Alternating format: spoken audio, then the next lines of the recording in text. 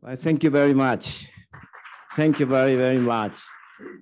Well, first of all, I'd like to say thank you very much to all people whose effort made this conference possible, especially special guest, Kono-san and Tan-san, and the best organizer, Hori-san. Thank you very much. Well, I'm very honored to moderate this exciting session. We have two special guests, as I mentioned, more than special guests, superstars maybe, Professor Tang, Dr. Tang, and Minister Kono. As you know, Minister Kono played a very important role as a former Minister for Foreign Affairs, Minister for Defense, and Minister for Vaccination. And Dr. Tang also played a very important role, as you know, in Taiwan, fighting against COVID-19. And based upon the experience, we'd like to discuss data leadership and innovative resilience, etc., etc. So first of all, I'd like each panelist to make a breakout presentation for 5 minutes or so based upon your experience. But before going into the main subject, maybe you, and including myself, would like to hear Kono-san's opinion on the general election 3 days ago. Yeah. Kono-san, I really appreciate your very honest, frank comment on the general election the other day, and also including the presidential election in LDP, if possible. Okay, please, Kono-san. Good morning. I kind of lost voice in the general election, so allow me if it's not easy to listen to. Well, I went through the leadership election in September and general election in October. So for the last 2 months, I haven't spoken English at all, so my tongue doesn't move smoothly as before. So allow me for that too. Well, for the general election, I think the take is, well, we were able to beat back communism, and we were able to stop the communism infiltration. So that was good. I was seriously worried about the opposition party getting together with the communist. That's how Communist Party took over in Eastern Europe right after the World War II. They started out working with other party for the campaigning and the coalition government. And they ended up kicking out all the rest of the party and dominated the political scene for the next 50 years. It didn't happen in Japan. I was so glad about it. Well, the other thing is number two. Well, according to the media's opinion poll, LDP was supposed to not lose, but lose a lot of seats. So I had to go around about 75 election districts and made over 150 speeches in 2 weeks, and I lost my voice. But I mean, the result shows we didn't do too bad.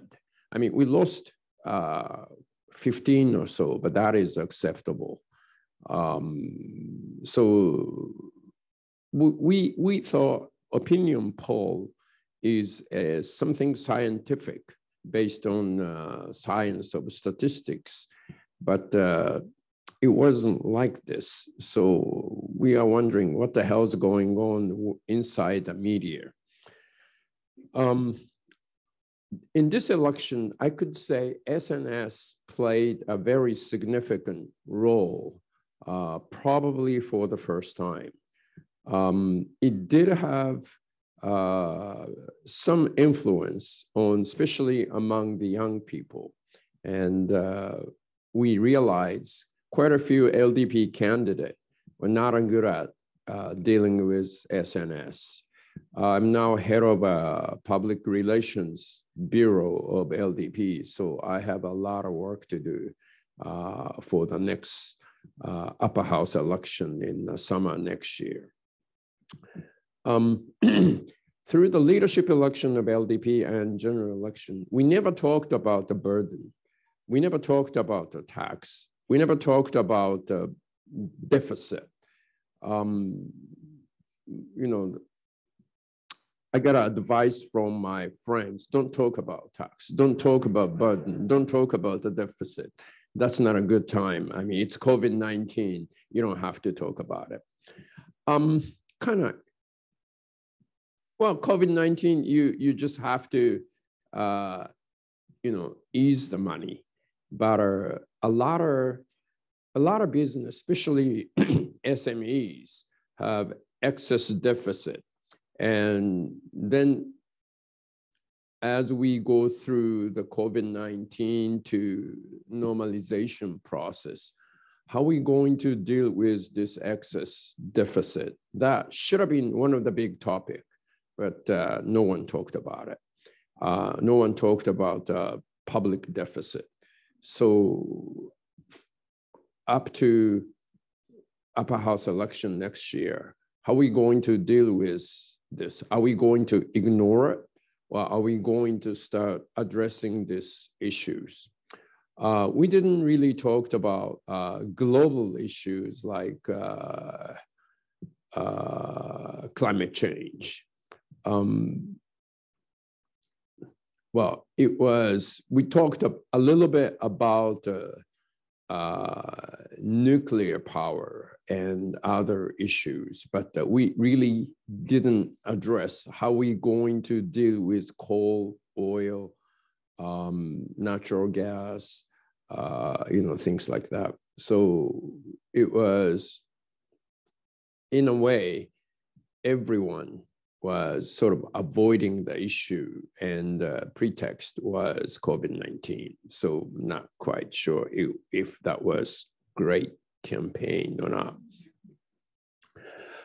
For COVID-19 and the vaccination, I'm very thankful for everyone for getting vaccine. Now, over 12 years old, I think the vaccination rate is now over 85%. Entire population, thank you. More than 70% of entire population getting 2 shots. And for 65 years old and older, it's reaching 93%. So it's very difficult to find those who have not been jabbed. We started out, my job as Minister for Vaccine Rollout is just to hit the health ministry. They refuse to use the system for recording. They say the paperwork is fine. And they were seriously considering keep track of who has been vaccinated with paper. I mean, 100 million people for twice. We set up a vaccine recording system, and I think it worked quite well. So we really need to, I think we were very able to show people that we really need to move on to the digital society. We fail to come up with a new system for emergency. The vaccination law that we applied was the vaccination for business as usual. And that was supposed to be the job for municipalities, but health ministry tried to tell each cities and towns how to do things. And my job was to tell mayors, ignore that. Do whatever way you want to do. And I think that's why we are so successful. I mean, city of Yokohama have nearly 4 million people living in the city. The smallest village has population of 170. And we can't do the same, we cannot apply the same system to the city of Yokohama and the smallest village. So we have to give authority to the mayors. And I think we need to learn that. Then to the future, I think we really need to spread telework. There are very strong resilience in the government for doing telework themselves. When I was a minister, I told my people, okay, you can only 30% of you could come to Kasumigaseki, and 70% need to stay at home or satellite office. And they were able to do that. So even in the Kasumigaseki, if you decided to do that, you could do it. But I mean, most of the bureaucrats didn't want to do it. So we need to change the mindset. And I think we need to speed up the process of bringing up 4G to 5G throughout the nation so that each and every major company could do it. We are actually seeing people moving out of Tokyo for the first time in so many decades. So teleworking in the future would stop people coming into Tokyo, but keeping people stay where they're from. And I think that's good for the balanced growth.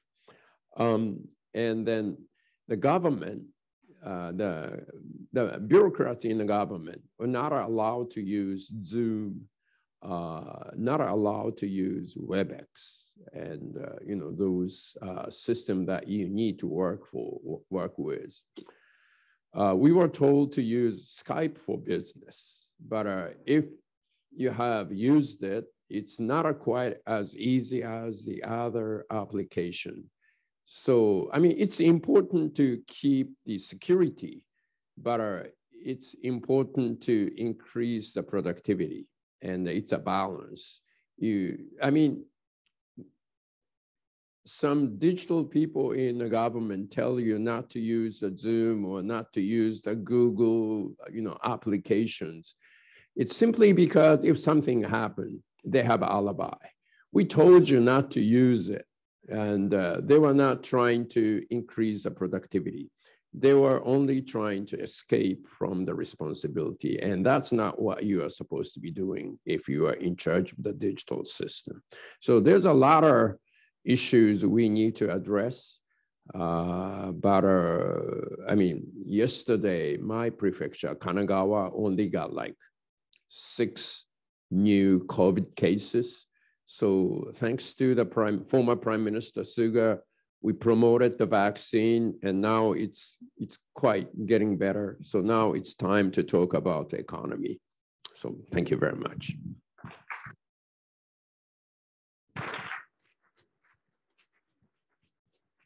Well, thank you very much, Kono-san, for a great presentation. Well, maybe you may have a lot of questions to him, mostly focusing general election, maybe. But later on, the floor will be open to your comments and the questions. So just please wait.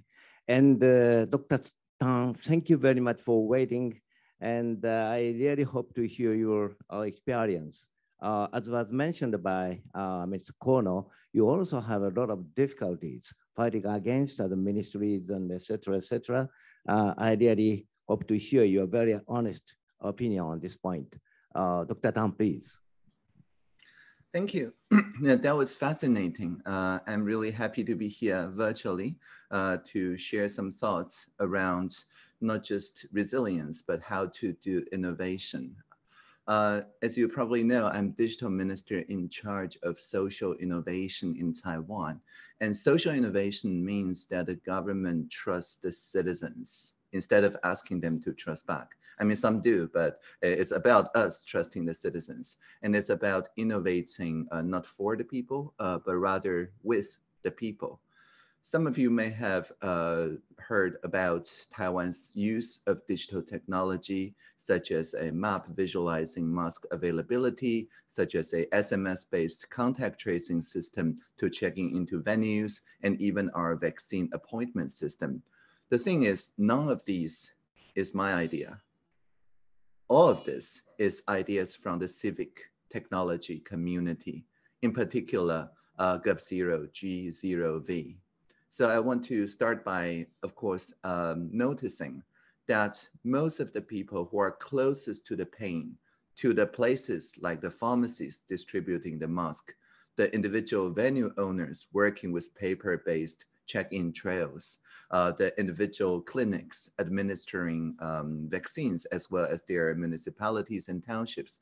These people understand the best, as Mr. Kono put it, if they are able to not really ignore the central government, but remix whatever the central government has to offer, then it leads to better co-designs. So I understand this summit does not like PowerPoint presentations. So I'm not doing any PowerPoint presentations. I'm putting them behind me. So this is a demo, not a presentation per se. All right. So as I mentioned, the GovZero did this mask rationing map together with the pharmacists. And the important thing is not how accurate it is on the first day, but rather how the data biases, inaccuracies, the display of the visualization that allow people to see, even though that the distance between each average citizen and the nearby pharmacy is similar, it's actually not the same if you take public transportation. The time opportunity cost was not similar.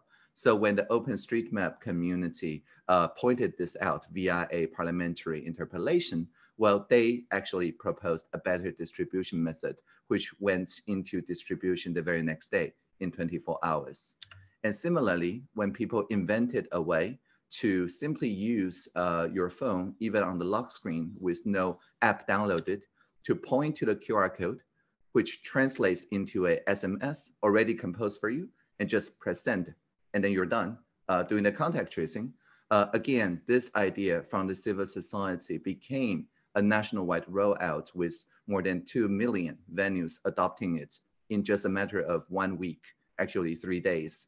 Again, and this is because people understand the principle of how QR code works, of how SMS works, of the trusted number, the 1922 number that they already call to feedback their ideas to the Central Epidemic Command Center. So on a pro-social space where people can meet to address the common urgency with a commitment to respond within 24 hours in a public press conference, these are the spaces where the government trusts the citizens maximally.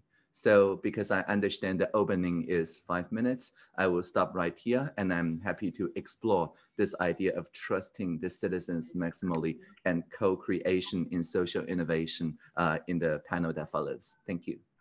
Well, thank you very much, Dr. Tang. Well, very important keyword emerged: trust, especially trust on the government, trust on the general public. This kind of concept is very important in order to build a resilient society. I understand. Kono-san, based upon the presentation by Tan-san, maybe you had very difficult problems. Well, trust with the people, because the trust with the bureaucrats of all ministries. You know, ministries are very vertically separated, especially in the case of Japan. If you have a fight against the Ministry of Welfare, for example, this kind of problem is existing. Of course, it depends on the maybe size of the country in terms of population.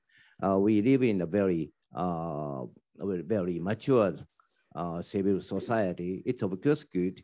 However, we have more than 100 million population, 100 million population. This is a very difficult problem in Japan. For example, in the case of Google, as far as I know, Google, the great company, tried to digitalize the city of Toronto in Canada. However, they couldn't do that because, well, they couldn't get trust from the public, maybe. Data privacy issue, data security issue, et cetera, et cetera. So how can we establish this kind of trust? Especially in the case of Japan, we have many difficult problems, I understand. I really appreciate if you give some comments, of course, including all points that were raised by Dr. Tang. In my case, it was trusting the mayors or trusting each cities. I mean, each city has its own, geography, population, or the culture. So we cannot tell them how to do it. That was my main theory.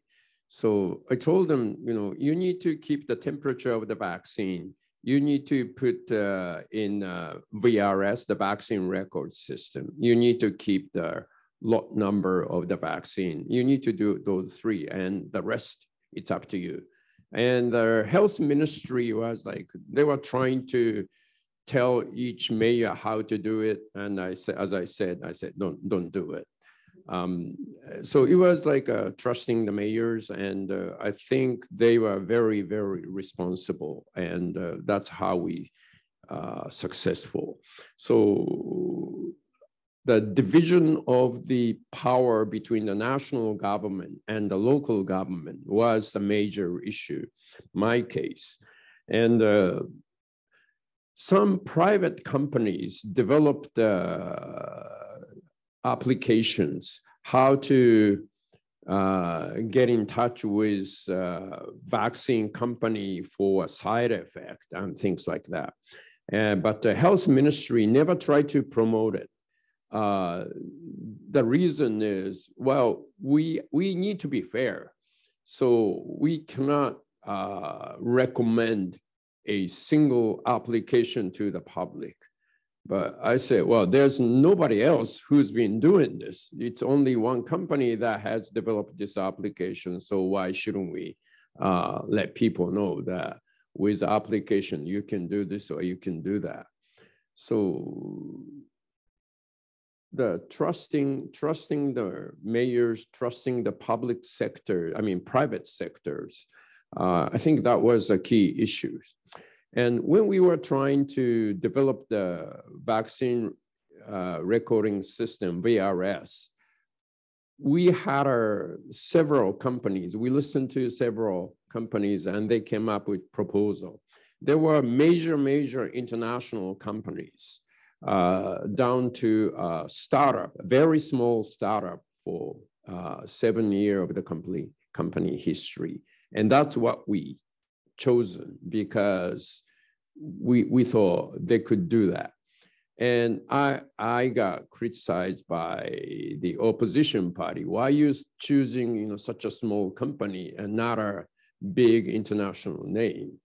And well, the big name say they had a software and they asked us to use it as it is. And I thought our cities and towns not going to be able to do that. So this small startup could develop system according to the need of the cities. And I went along with it, and I think that was successful. So for Tansan, it's trusting the citizens.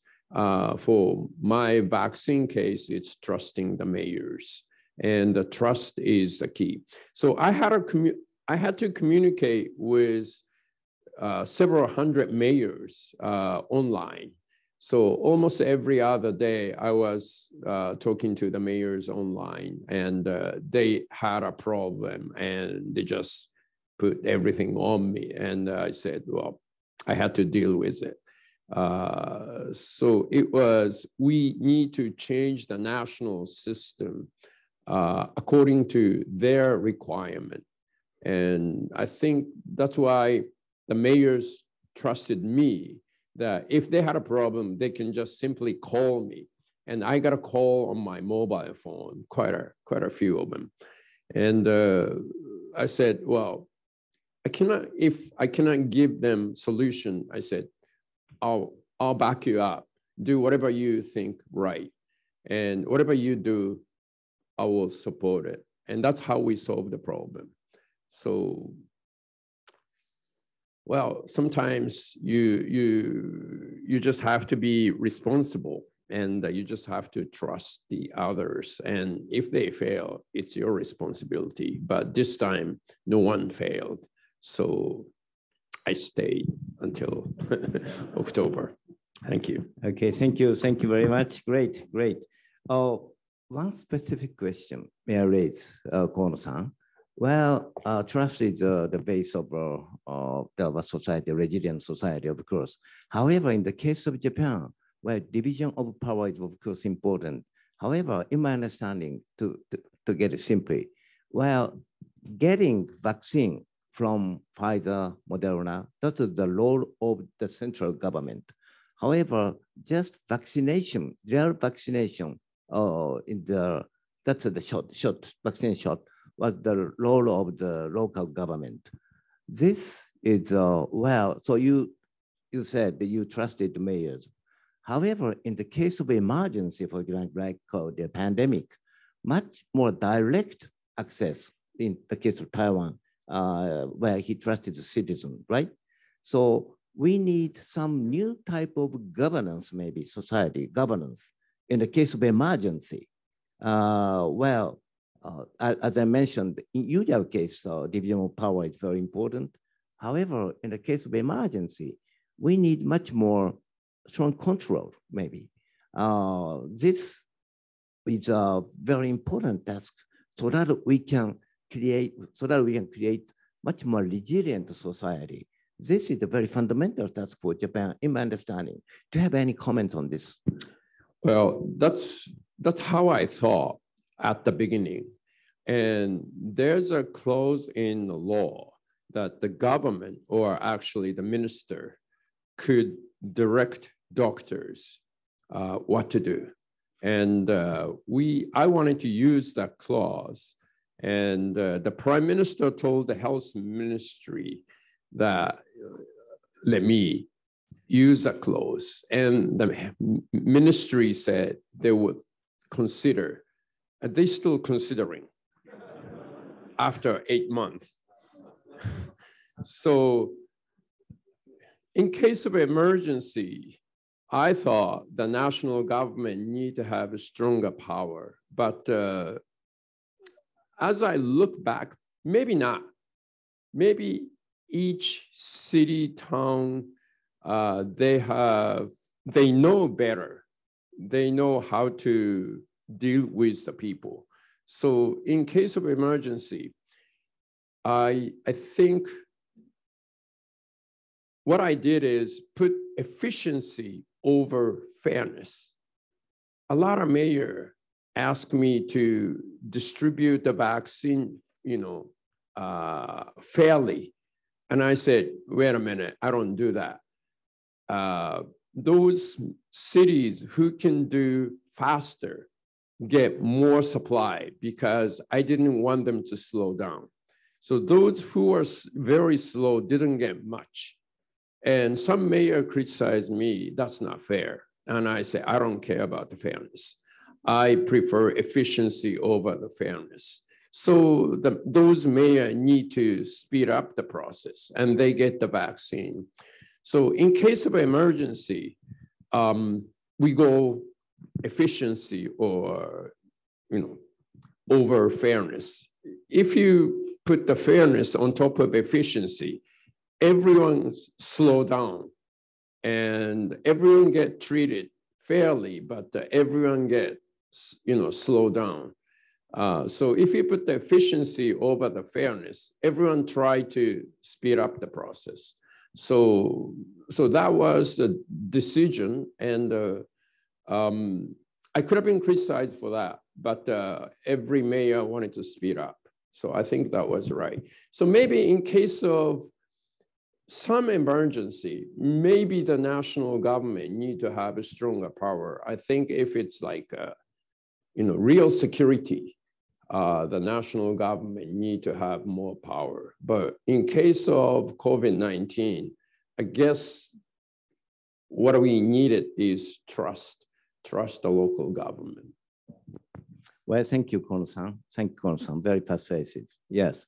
And so far we focused too much on the vaccination and COVID-19. But anyway, in case, since we are going to discuss the innovative resilience, I'd like to expand a little bit the scope of the discussion. Now we are in the midst of the fourth industrial revolution. And of course, digitalization is an important part of that. At the same time, well, the human talent issue is becoming a very important task.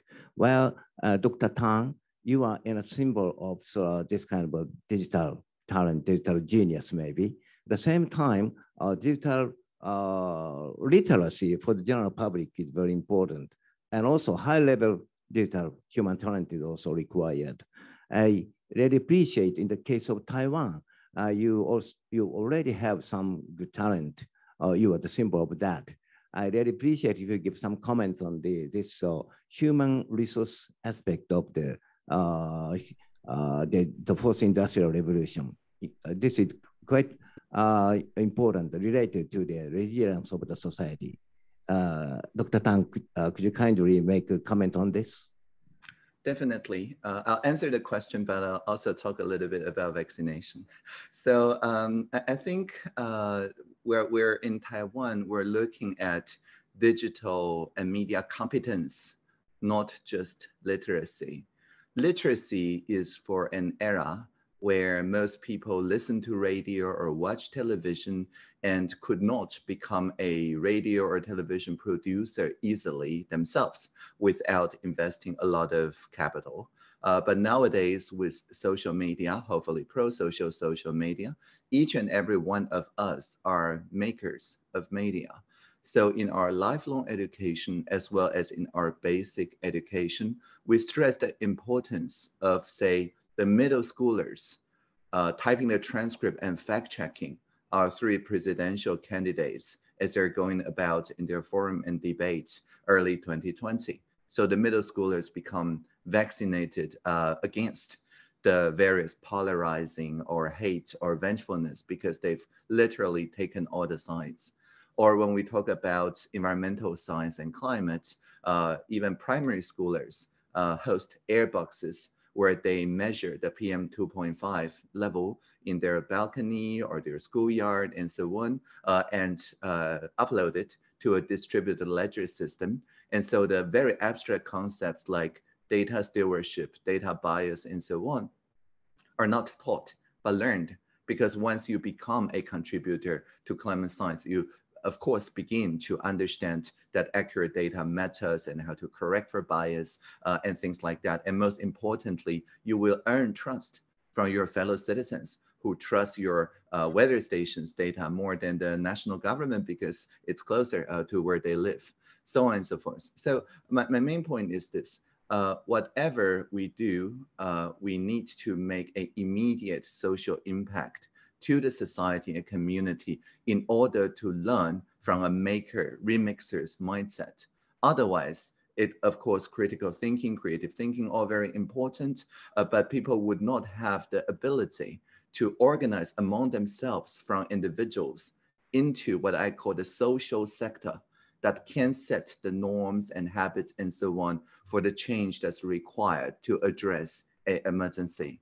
And it is thanks to this very well-organized social sector in Taiwan, like GovZero, that we can actually talk to the mayors during vaccination. I talk to them one-on-one, each and every one, and show them the actual social preference of their individuals, each and every individual, which vaccine type do they prefer to receive, and so on. So the fairness is to the individual citizen level, not to the city level. And if the city cannot deliver the vaccination capacity, then we just on the national-wide vaccine appointment system simply direct people to the nearby districts of nearby cities. And we always give the cities exactly the same amount as their capacity meeting the citizens' demands. And that means turning social preferences via the social sector as social objects that allowed people, everyone, to think beyond the local optimum, but rather into a more holistic understanding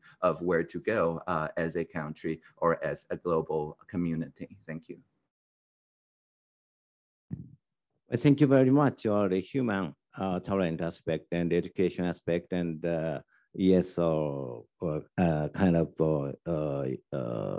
literacy related aspect is very important to create a resilient society.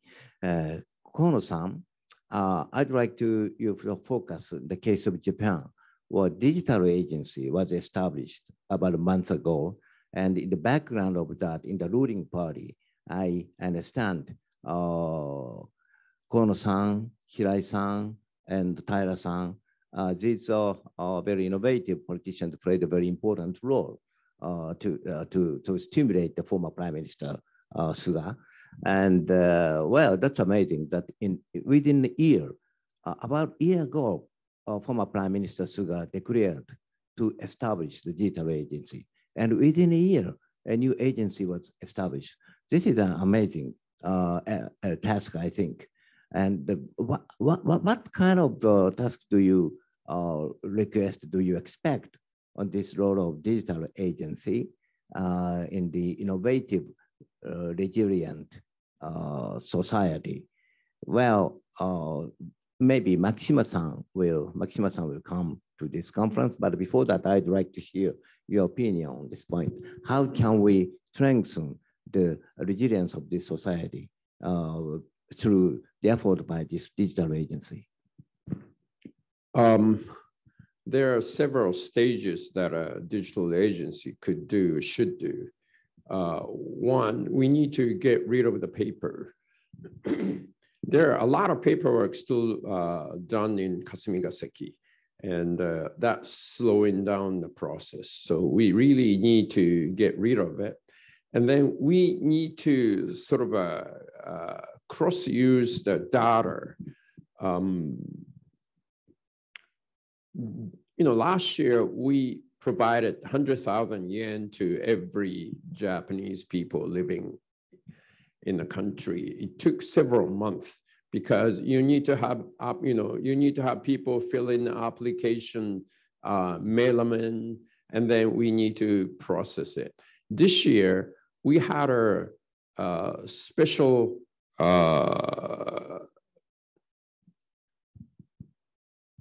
money give out for the children in a low-income family.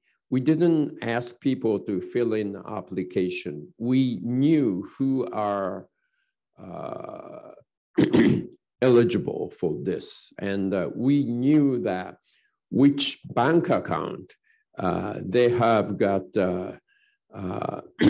kodomo teate, child care allowance. So we simply took that tax information and used the bank account for the child care allowance and provided the money. And it took just like that. So that shows the power of digitalization. But it was done so smoothly, the media didn't really notice what's going on.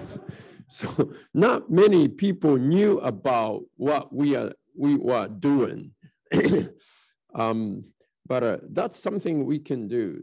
So there are very strong opposition from the opposition party for using my number to cross-cut the data. But now it's kind of obvious the Japanese government are way behind global standard in using data to support the people. So I think we are hoping that we can ease the rule for my number usage for many things. So number one, we need to get rid of paper. We need to change the digital system in national government. And then we need to change the rule for my numbers so things are going smoothly.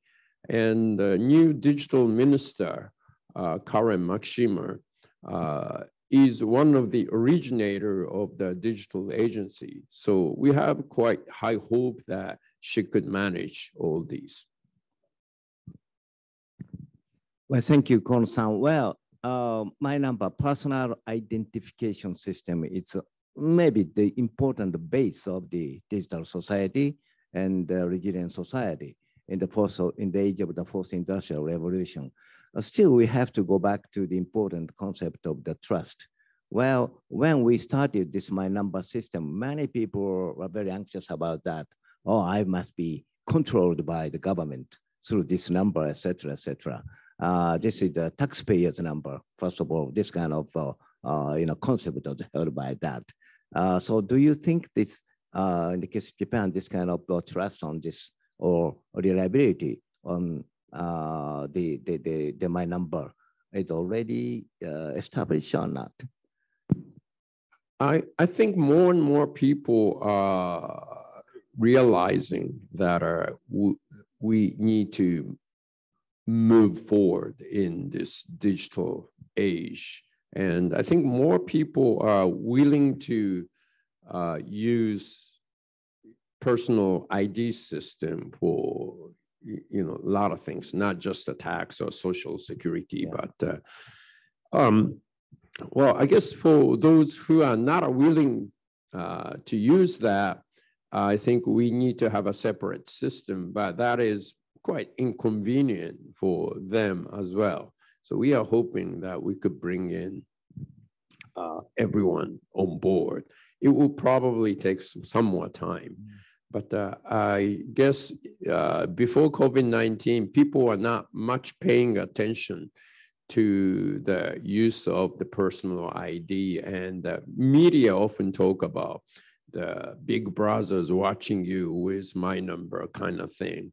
But now I think more and more people are, well, it's fine if big brother is helping me, that's better. So it will take some time, but I think we are moving big way right now. Okay, thank you very much. Dr. Tan, I'd like to raise a very similar question to you. Well, in the case of Taiwan already, you have the great this kind of personal identification system. As far as I know, India is in a sense the most advanced country in this regard. Could you mention a little bit about personal identification system in your country and how this system helped you to promote your trials in your country? Certainly. I mean, we had this debate in 2003, and so our national health insurance is entirely IC card based, and it includes not just citizens, but also residents as well. You can see our national health logo, sorry, wrong direction, right here. So, right, so that's the symbol of our national health service. It's universal in the sense that if anyone get COVID-like symptoms, they can use that card to go to a nearby pharmacy, to get some masks, to go to a nearby clinic, to get diagnosed and so on with no any physical burden. And people already trust the IC card of National Health Service of only being used for public service purposes and never for advertisement or other commercial sector purposes. I understand this is the same as your My Number card. So this is a done debate. We've done that in 2003 and we've not looked back. In this pandemic, however, not the SARS pandemic in 2003, our main debate centered around this contact tracing system. Let me replay this again. You didn't really type anything when you scan the QR code, right? Because the carrier of your mobile phone already know your phone number. And when you check in, you see these 15-digit systems here. But these systems do not actually concentrate any data. The 15 digits, only the venue know what does it mean. And the telecom doesn't know what those 15 digits mean. And the 5 telecom operators do not actually share the check-ins with each other or with the health ministry or with the anyone really, unless there is an actual confirmed case that warrants contact tracing. So this is an advanced cryptographic idea called secure multi-party computation. Without the pieces pieced together, it's like noise. It's not going to compromise anyone's privacy. And in each and every SMS, it said for epidemic control use only. That is to say, it will never be used for anything else. And it gets deleted after 28 days. But it's not just about abstract trust. It's also about trustworthiness. So each and every one person can go to a simple website called sms.1922 and know exactly how many SMS have been sent since May when the system was introduced, 250 million. And how many of these are looked upon by contact tracer? Around 11 million.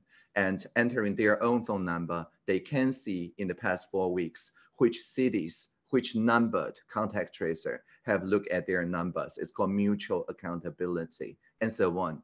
And so the point here is that our use of national health card is always interpersonal. It's never just personal data. You always get the trail record of the pharmacist, the clinician, the nurse doing the operation, and it's now being extended to the idea of contact tracing with the telecom companies. But if you do not trust your telecom company, you can always go back to paper-based check-in if you trust the venues more than your telecom companies. So there's always a graceful fallback to people who do not trust the QR code and so on. And we see that more than 20% of people do not trust new apps downloaded. So this is not a new app. This is literally the built-in SMS and camera of your phone.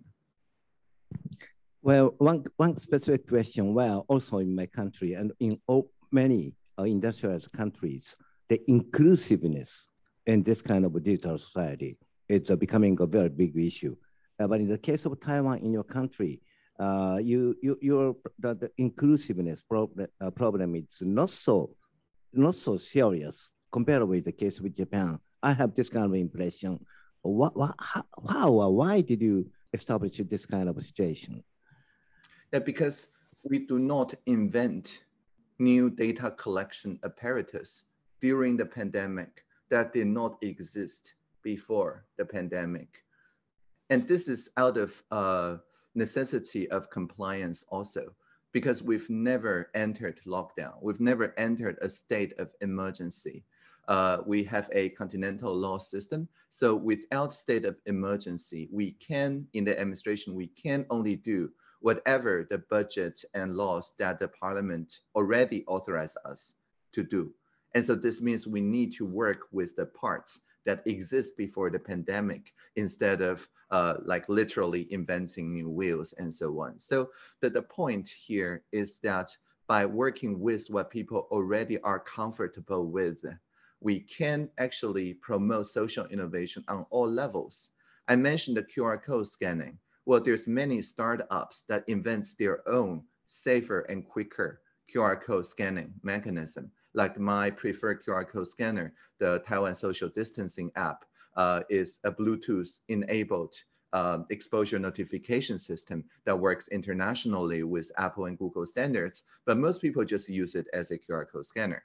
And the Bluetooth, of course, work in the background, but it doesn't mean that people need to turn on Bluetooth for the QR code scanning to work, because it works through SMS. The leading antivirus company, Trend Micro, the vaccine report system, the Jiguanjia and so on, all have their own take on the QR code scanning and integrate with the experience that their function already offers. So it's not like a traditional procurement situation where if you procure from a vendor to build a physical bridge, no other vendor can build a bridge there. Rather, by opening up the standards based on well-known standards like QR code, invented in Japan, thank you for that invention, everyone can actually make sure that the innovation that works for them continue to work better when they are competent, not just literate. And even for people who are very senior, who prefer paper, who doesn't even have a flip phone, well, as I mentioned, they can always have a physical stamp and stamp a piece of paper and hand it in as they check in the venue. Again, we're not taking away anything by introducing digitalization apparatus. We're simplifying the queuing, the checking in the venues for the people who have mobile phones, so that the elderly people who prefer a piece of paper do not have to queue in line, because there's relatively few of them, and they can also enter the venue rather quickly. Okay, thank you very, very much. Still, we want to continue this kind of discussion, but the time is quite limited. So now is the time to open the floor to your comments and the questions. Please raise hand if you have comment questions. And Okay, please identify, to please give your name and belongings. And okay, Hori-san, please. I'm Yoshi Hori of Globis Japan. My question is, as we move forward post-COVID-19 era, what improvements do you want to see in the government sectors and societies? If I'd like to hear one or two improvements or advices moving forward in government and societies. Okay, Kono-san, please. Well, the government seriously need to think about increasing productivity of the government.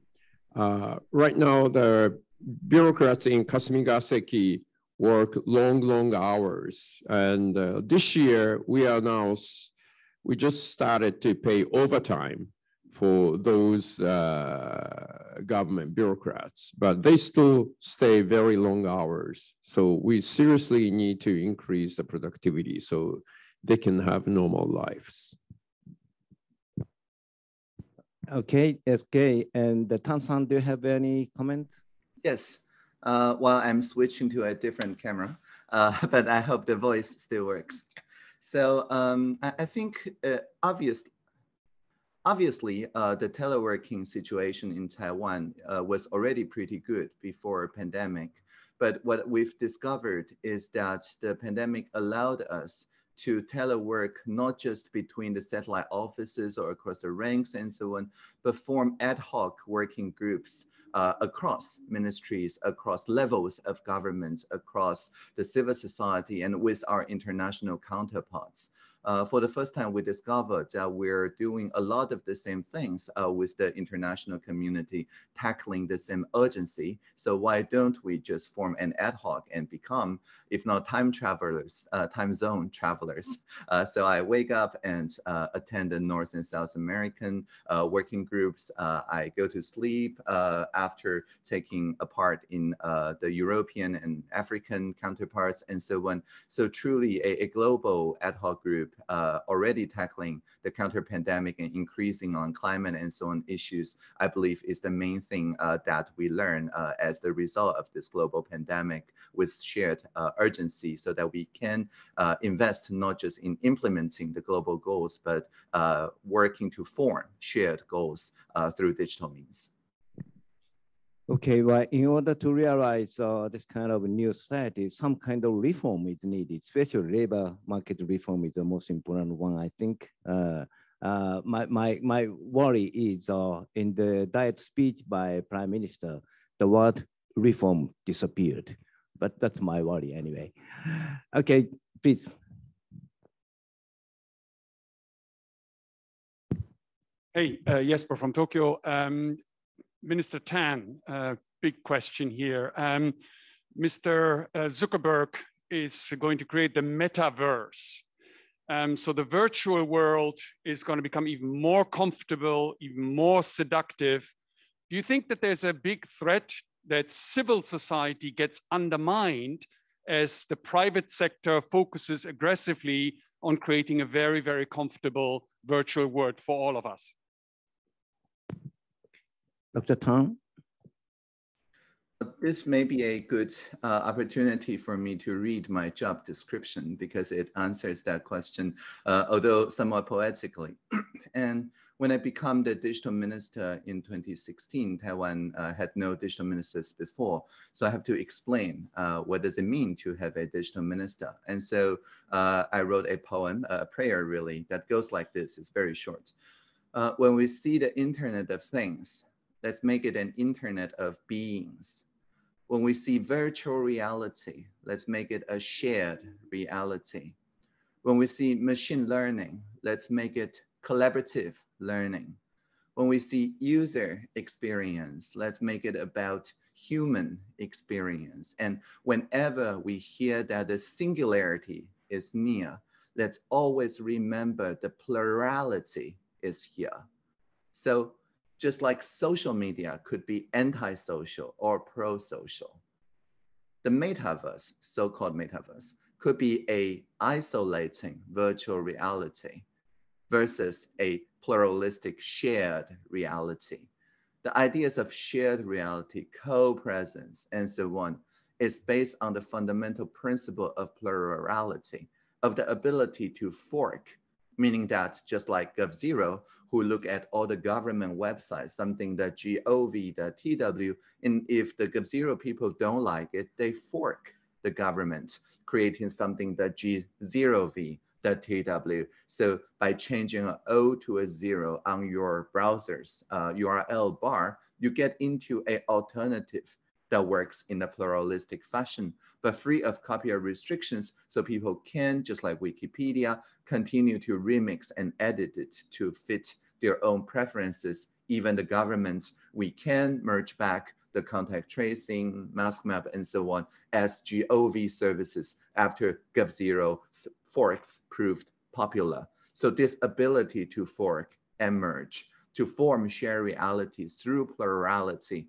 that is the real thing at stake. That is what enables us to build assistive intelligences or AIs in such metaverses that will work like my glass, which is aligned to my interest of wanting to see better, but it doesn't push advertisement to my retina. And when it breaks, I can fix it myself or bring it down the street for the repair person without paying a huge amount of license fee on so-called patents or intellectual property. So the point here is that the glass is an assistive technology. It assists me. It's aligned and accountable. And so each and every piece of the metaverse need to be similarly assistive. Otherwise, it becomes authoritarian intelligence. Okay, thank you very much. Now, I'd like to accept the questions from the online participants, please. Thank you very much. We have one online question, so do allow me to read it. It's from Tatsuo Kawasaki. And the question is, what kind of improvements in the international dealings is needed to counter the next pandemic? And is there anything specific between Japan and Taiwan? Okay, Kong-san. Well, one thing we learned from COVID-19 is there's still division in the global system. I mean, countries like Japan, US, Europe got the vaccine, but the countries in Africa or Middle East or Latin America were, sort of not able to get enough vaccine for the people. So for the next pandemic, I think we need to learn how to work as one, one global system, how to develop the vaccine and how to provide them and how to vaccinate people so that we can actually stop spreading the pandemic. COVID-19 is not fatal. I mean, it's bad enough, but it doesn't kill people instantly. The next pandemic could be worse. So we really need to learn how to work as one team. Tan-san, do you have a comment? Yeah, definitely. And I would like to express my sincere gratitude to Japan, the government and its people for the generous vaccine donations. My own second shot of AstraZeneca would not be possible without the Japanese donation. So thank you very much. And I do agree that the next pandemic could be worse. It will probably be worse. And we need to have this cooperation and training framework that works on issues of global urgency, not just pandemic. During the non-pandemic, I wouldn't say postponed pandemic, yes, so that when the pandemic actually comes, SARS 3.0 or something, we can actually tap into the already trustworthy network of the participants and so on. And I'm really happy that Japan has joined the previously only US and Taiwan hosting global cooperation and training framework and contribute a lot to it. So through this Taiwan, US, Japan GCTF Global Cooperation and Training Framework, we're now able to build a network of around 100 countries on, of course, humanitarian assistance during COVID, but also energy efficiency, cybersecurity, women's empowerment, and other very important global urgency issues. Okay, so I can accept one more short question, maybe. Okay, last question, please.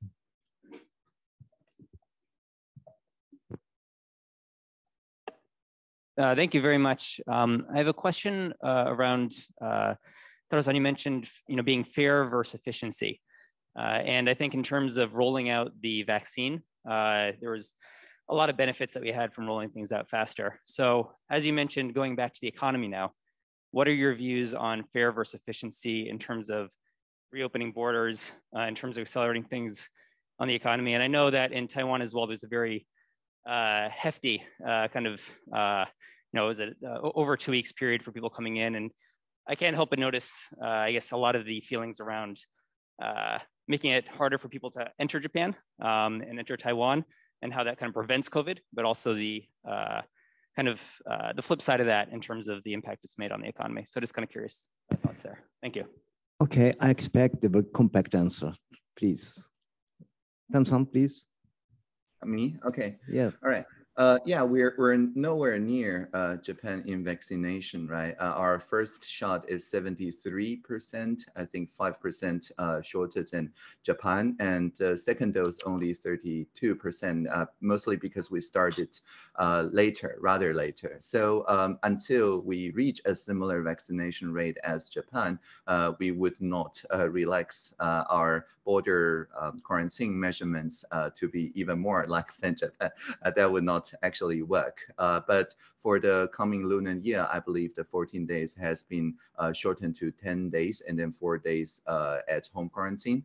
So yeah, we're making some improvements, but it all depends on vaccine rollout.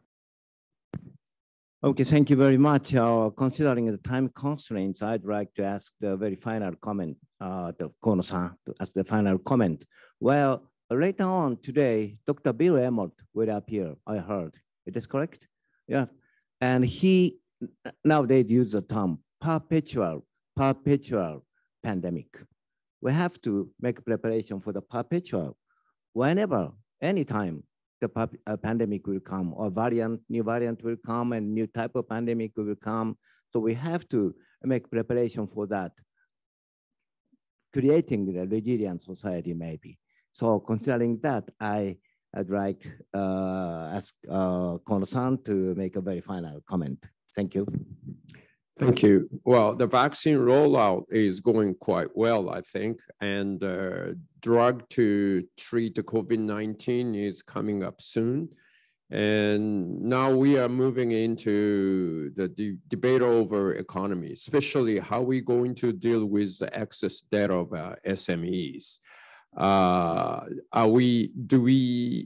Do we put efficiency over fairness, or in treating the SME excess debt, or are we going to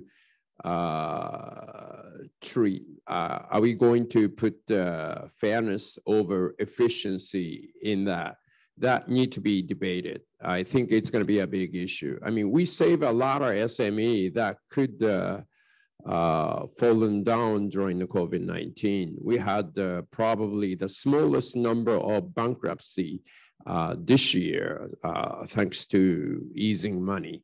But now we have to deal with the consequence of it. So that's going to be a big issue.